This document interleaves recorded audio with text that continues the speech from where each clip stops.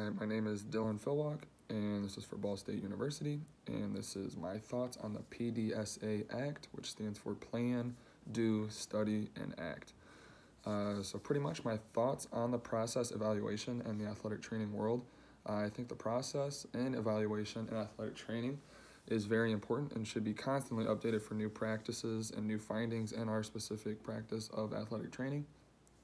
Our main job as a trainer is to put an athlete or patient through a rehab process in a safe but in a timely, efficient manner so we can get our athletes onto our return to play protocol, but we have to make sure that we do that as safely as we can. It's important to be able to diagnose an injury quickly and be able to come up with a course of action that benefits the athlete in the best way possible.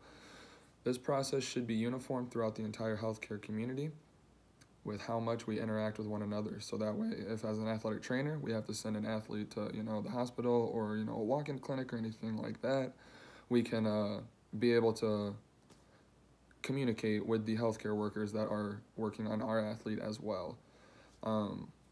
Is there a need for process evaluation? Absolutely, there is a need for it, and the need for the process evaluation in the athletic training world specifically.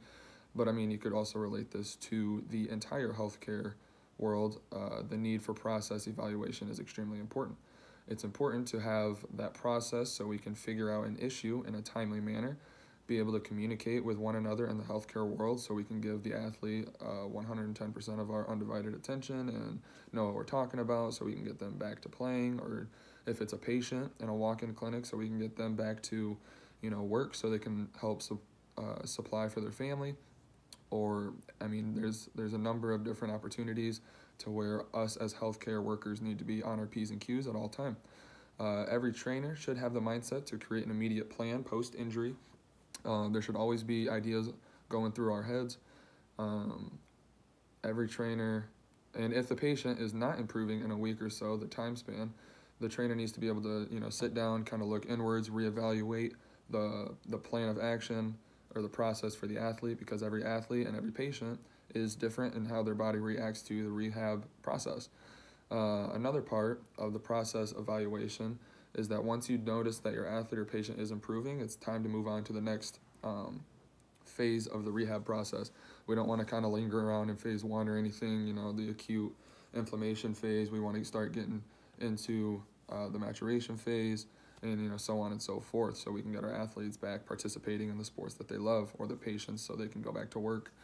The third topic about the Pdsa that I thought was interesting and that I wanted to kind of touch upon as well is, why do you want to implement process evaluation into your practice?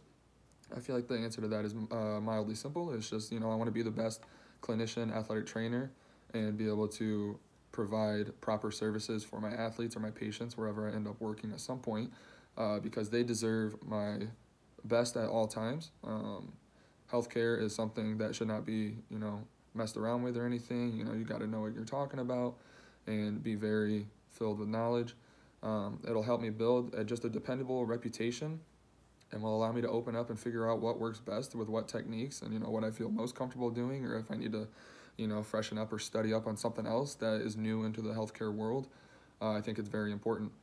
Every athlete and patient is coming to you because they trust your practice specifically. So I mean, it's important to have that dependable reputation with them, so you don't want to lie to them or anything, or mislead them down a long rehab process that shouldn't be that long of a process. I just think it's very important that everybody in the healthcare field is on their P's and Q's and knows what they're doing, just to get everybody back to what they ultimately enjoy doing.